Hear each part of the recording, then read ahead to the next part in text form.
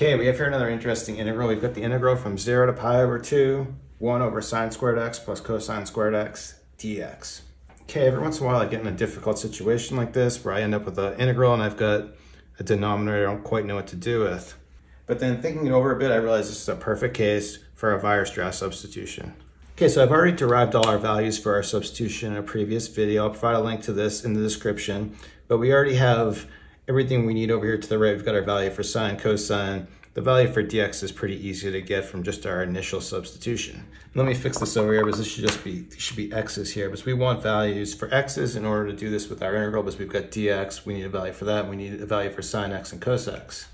So let's just go ahead with this substitution. First, let's update our bounds. So we plug pi over 2 in here for x. We're looking for tan of x over 4. Tan of x over 4 is just 1. Then we plug 0 in here. Tan at 0 is going to give me 0, so our bounds are going from 0 to 1. So for our dx value, we'll use this value right here. I'll take my 2 and we'll bring it out front of the integral. And then here, what I'll do, we'll write the whole denominator, sorry, the whole numerator is dt, but I'll take this 1 plus t squared and put it in the denominator, but way out here. For sine squared, we've got a value for sine here. I'm going to kind of split this up. We'll write 2t squared here over this 1 plus t squared. This will need to be squared. And then here for cosine, same kind of thing. We're going to have 1 minus t squared. We'll have this squared. And then we're going to have our 1 plus t squared all squared. But now I'm going to want to distribute this in. Let me make parentheses just to make this clear here. I know that's kind of a mess. But what I really want to do, I don't want to just cancel out one copy of the 1 plus t squared. I want 2, so I want to square this, but I don't want to change it, so I'll multiply by 1 plus t squared here in the numerator. Then by doing that, this is going to cancel with this and this.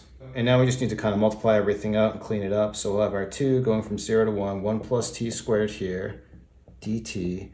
Multiplying all this out, the first term, this is going to become, when we square this, this is going to become 4t squared. Distributing this out, we get 1 minus 2t squared. And then squaring it, we're going to have a plus t to the 4th. Then let's just go ahead and rewrite it. But I'm going to reorder everything. I kind of like having the polynomials in the other direction. So what I'll do is reverse this and write this as t squared plus 1. Then in the denominator, I'm going to bring the t to the 4 over here. 4t squared minus 2t squared gives me a plus 2t squared plus 1.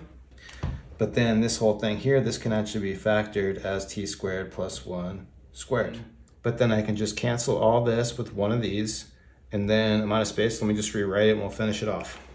But now that we have this all cleaned up, we just have an easy integral here. Of course, this thing is much simpler than what we started with, so now we can just finish it off. This is just going to be arctan, so when we integrate this, we'll have our 2 out front. This is going to become just arctan of t, and we just need to evaluate from 0 to 1. Plugging this in, we'll have our 2 out front. Arctan at 1 is going to be just pi over 4, minus arctan at 0, that's just going to be 0. Multiplying 2 times pi over 4, we just get our final solution of pi over 2. So there you have it, another case where the Weierstrass substitution comes in to save the day. Thanks everyone for watching. Have a good day.